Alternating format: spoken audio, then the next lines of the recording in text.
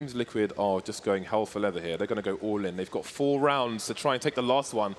Ooh, Taco might look to take somebody's kneecaps off, and that would be a tragedy indeed. Oh, so close. And there we go. Great start.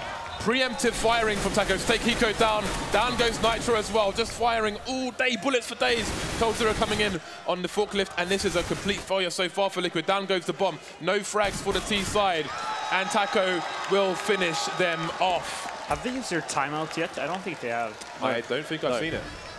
The crazy thing as well is that Timeout comes in. the amount of damage Taco did before there was even a push.